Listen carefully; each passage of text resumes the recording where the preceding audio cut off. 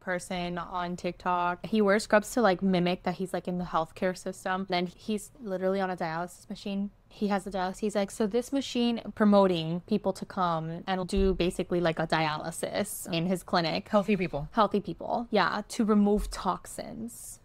And he's like, you see, so this is why my blood, you see how that blood is so dark and the other one is so bright. It's removing toxins, plastics, all these things, using medical jargon to promote people to come in and do that. And I'm like, my love, your kidneys do that. Your liver does that. Why does a healthy person need to come and do dialysis? Somebody with kidney failure. Yes, if you don't have kidneys, you need to do dialysis, obviously. But a healthy person, no. But yeah. These are people that are promoting these things. And they'll use the grab-on terms, plastics, toxins, all these things, yeah. Like the blood.